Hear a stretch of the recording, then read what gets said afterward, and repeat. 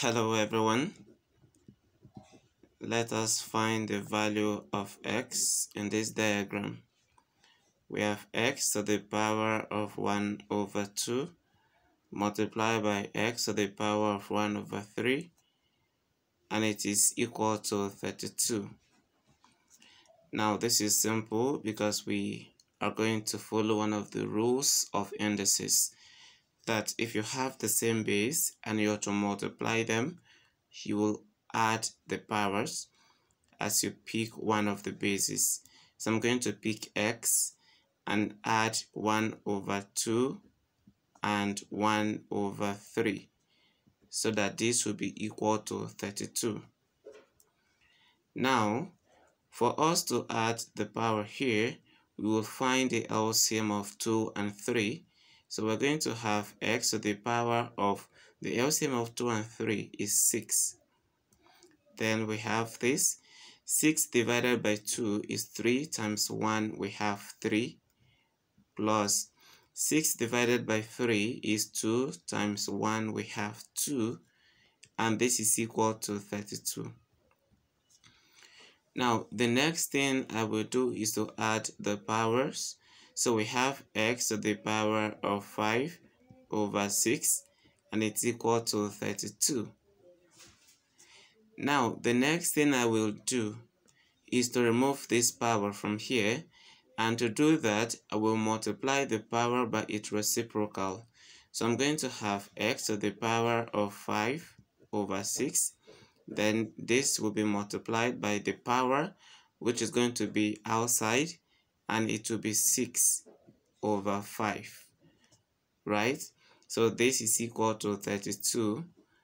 But now that I introduced the reciprocal of 5 over 6, it has to reflect on the right. So we have power of 5 over 6 on the right. Now 6 will cancel 6, 5 will go with 5. X is alone, and it's equal to 32 to the power of 6 over 5.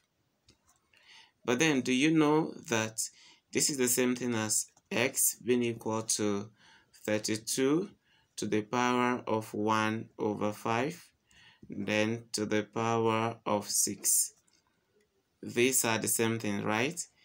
Because from here, we can just find the fifth root of 32, right?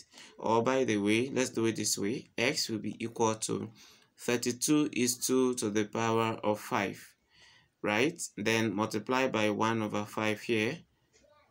But then the power of 6 outside is still there. Now this will go with this. This means that we're having x to be equal to 2, and then we have the power of 6 outside. But then what is 2 to the power of 6? 2 to the power of 6 will be equal to 2 multiplied by itself in 6 places, and that is going to give us 64, right? So our x is equal to 64. But I would like us to put it back into the problem and confirm our work. Now, let me do it on this side. The original equation is x to the power of 1 over 3. Okay, it's 2 first. X to the power of 1 over 2 multiplied by x to the power of 1 over 3 equal to 32, right? Okay, now from here, do you know that this is the same thing as the square root of x multiplied by the cube root of x? For the cube root, there must be 3 in there. So this is equal to 32, right? Now put in your 64. So we have square root of 64 multiplied by the cube root of 64. Will this be equal to 32? Let's go. Square root of 64 is 8, because 8 times 8 is 64.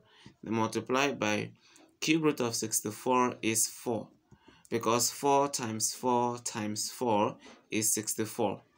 Now 4 times 8, or better still, 8 times 4, this is giving us 32. So this is to confirm that the value of x, which is equal to 64, satisfies the equation. Thank you for watching, and do well to share this to your friends.